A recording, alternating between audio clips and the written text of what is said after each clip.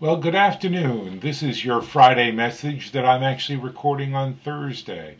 You might notice that I'm dressed up today, and that's because I've just come from hosting a Uncommon Leadership lunch with prominent criminal defense attorney Ricky Kleeman. It was a wonderful conversation that I had with her. As you know, I record and transcribe, have it transcribed, and hope to use elements of that maybe later in the course. It was a very good day, but that's the reason why you see me looking a little bit different today.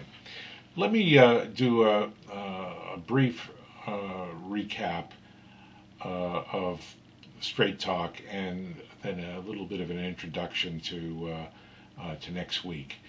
Uh, this uh, this message is not intended to shut down the your conversations, but just to give you just a little bit of my thoughts.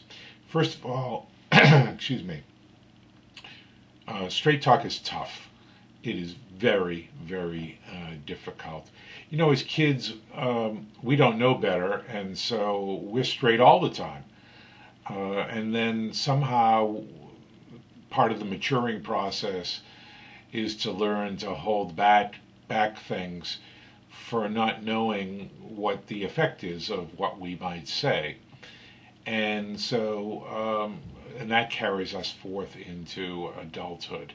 So it's very difficult. If it wasn't difficult, I wouldn't have a week in this course, and you all would be masters and probably teaching me about this. But in any case, I want to let you know that it is not easy. It requires work, and it requires continuous work. Just because it exists for some period of time doesn't mean that it's going to continue to exist. Um, it's a breath of fresh air when it exists, and in fact, it's quite liberating. Those of you that are in an environment that feel that you can be straight with the people around you and they're straight with you can attest to that. Now, just in general, as we looked at the this week's discussion, you saw I was a little bit more active. Rather than sit back and just let you talk, I jumped in every now and then and tried to provoke the discussion. I actually still don't think that we're at where I would like to be, and maybe not where you'd like to be in these discussions. If we were all in the same room together, I think it would have a very different feel and flavor. To me, it's a little bit more reporting rather than a discussion. So I'm going to ask you some questions at the end of this to see how we can improve that. You saw that I like to push people. I actually hope that you re examine your beliefs as a result of the course, and in particular this week about straight talk. You know, what are some of your grounded beliefs, and can you challenge some of those beliefs of why they exist, and what can you do to take action with the people around you and encourage the people around you to be more straight? That's my hope for this module. I'm going to have some written thoughts tomorrow on this, and I actually have quite a few written thoughts that I want to share with you. But that will come tomorrow as part of an end of week announcement.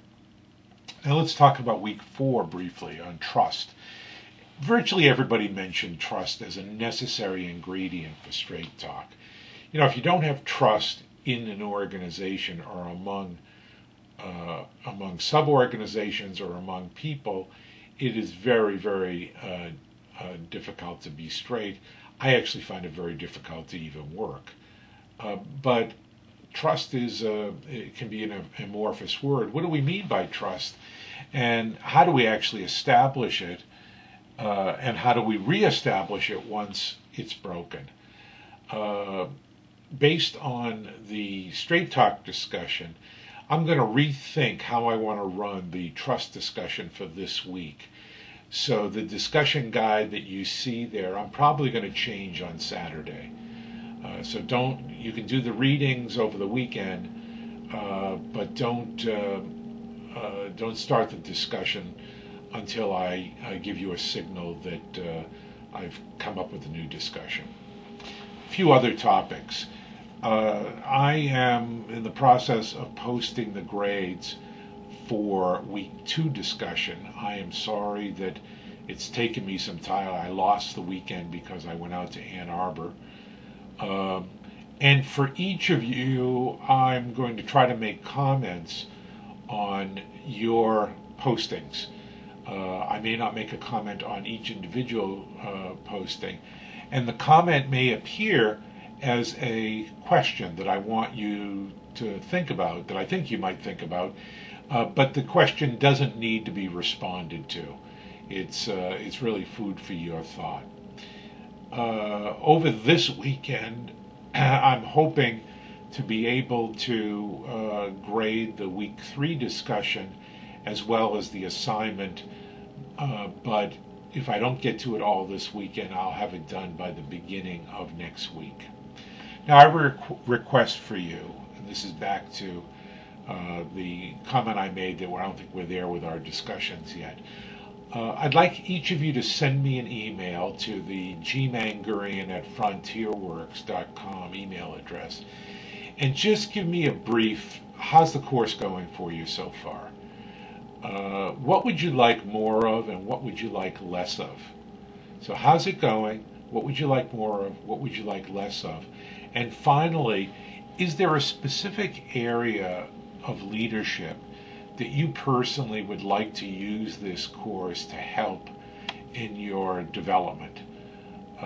If I know that, I know where people's sort of locus is, it will help me with my comments back to you and with some of the coaching that I might do with you during the course. Well, that's it for the Friday message. Good luck in week 3, and I will talk to you next Friday.